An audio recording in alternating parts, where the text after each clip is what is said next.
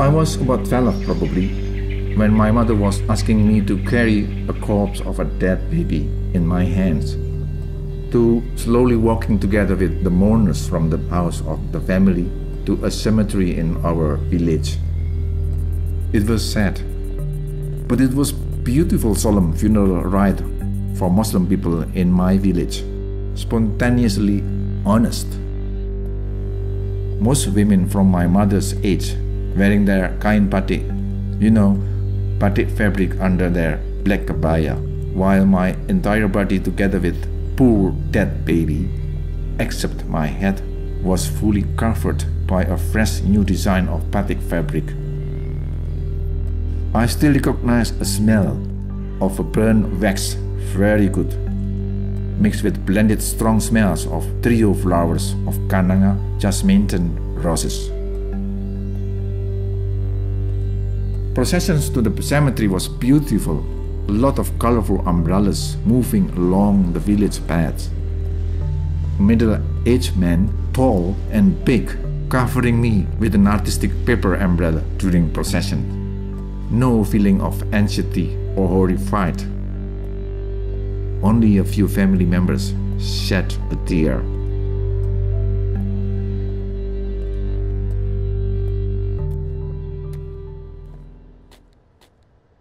Metaphorically, we, Austronesians, take death as a source of our life.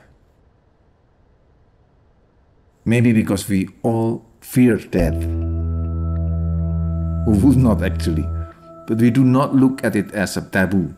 We speak in many forms of expressions as language for death, rather than hiding it. Rejections on the burial of the bodies of terrorists in Surabaya by few villagers moved me, inspired me to prepare the coffins I imagine.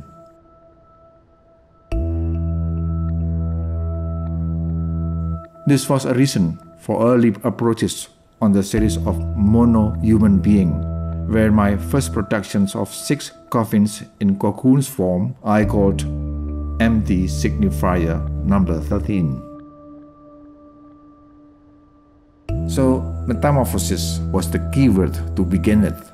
A cocoon is a form full of fantasy where you put a lot of hopes. We're all happy with this metamorphosis.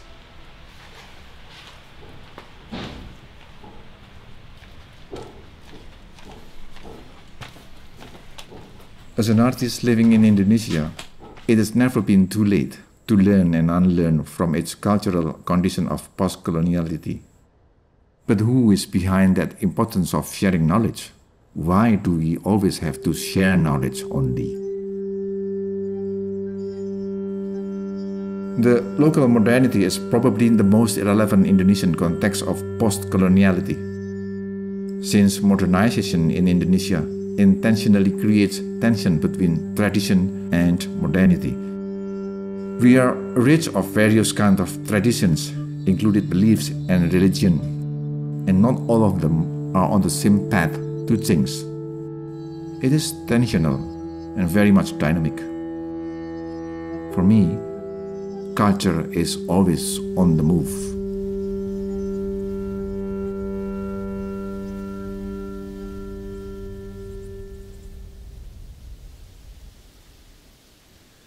Let me show you my hairpiece as one of my fond objects in my work. 25 years ago, a particular style of hairpiece in Java spoke strongly different than nowadays in my hometown, Jakarta. It speaks also different when you put in another culture context of a different geographical area. It is almost tricky, but it is not. When you intensively stick to exploring all representation through one single object, you seem to be less active in terms of producing something. No matter how you try to always be critical in giving new meaning on that particular existing product. But when you feel, you are not moving far than repeating the idea of iconization.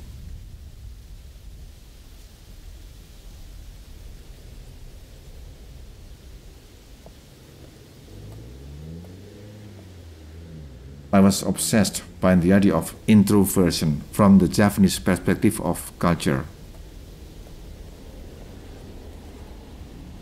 I thought that by working on konde, these particular Japanese hairpieces will speak up. Now you will imagine from the perspective of audience who start to iconize me as a konde artist. It just happens and I cannot prevent it. What I have to do is keeping open and arbitrary the relation between the use of found object and the idea.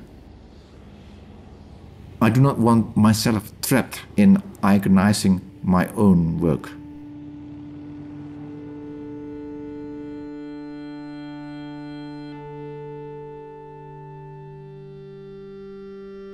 My admiration on the local craft is the idea of survival sustainability that is embodied within the scene of local craft.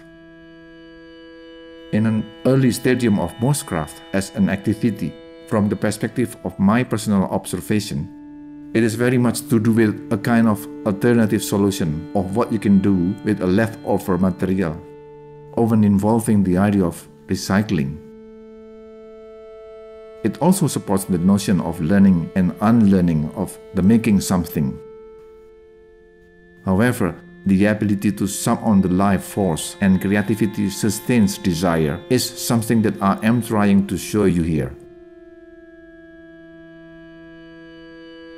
I do not have an intention to only sharpen my individual skill. Before I end up this speech, I would love to leave a trial of how I myself looking at the relation between my personal interest and the global world of globalization. The fact is that I do not want to be an iconic artist, that is for sure. I do care of my practicing myself as artist because that is my life. I'm enjoying my life and doing a lot of art and art activism. These two things seem to be an interesting blending by nature, although my concerns is always alert how to separate these two and post them countering to each other. This is importantly necessary for me.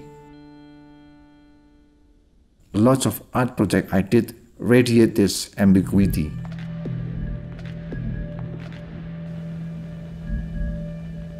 Just to mention the Setochi Triennial in 2019 at Ibukijima Island in Japan, we decided to focus on an almost forgotten talisman, a fully respected talisman by Japanese fishermen, and so the inhabitants of the island of Ibukijima, Setochi Islands, Japan. It is often said as a holding belief for fishing communities in Japan to always be optimistic about getting fish in the sea without being obstructed by the danger of accident at sea. Funadama-san is a fictional spirit outside their marine technology awareness. Engaging subconscious active participation within the broad cultural framework is my interest, a strong reason for us. Our most inspiring concern in the Pasang project for Setochi Triennial 2019.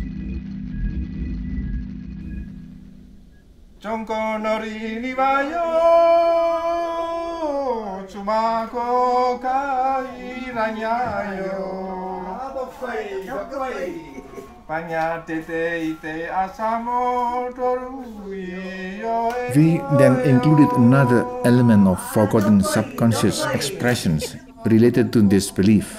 It is a fisherman hymn that older generation who are still living cannot sing it anymore.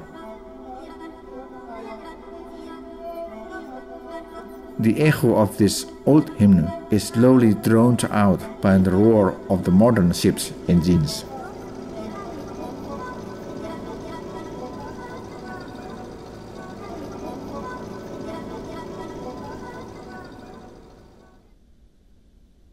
I would rather call most of my art projects are trembling experiences of translocality rather than internationalism.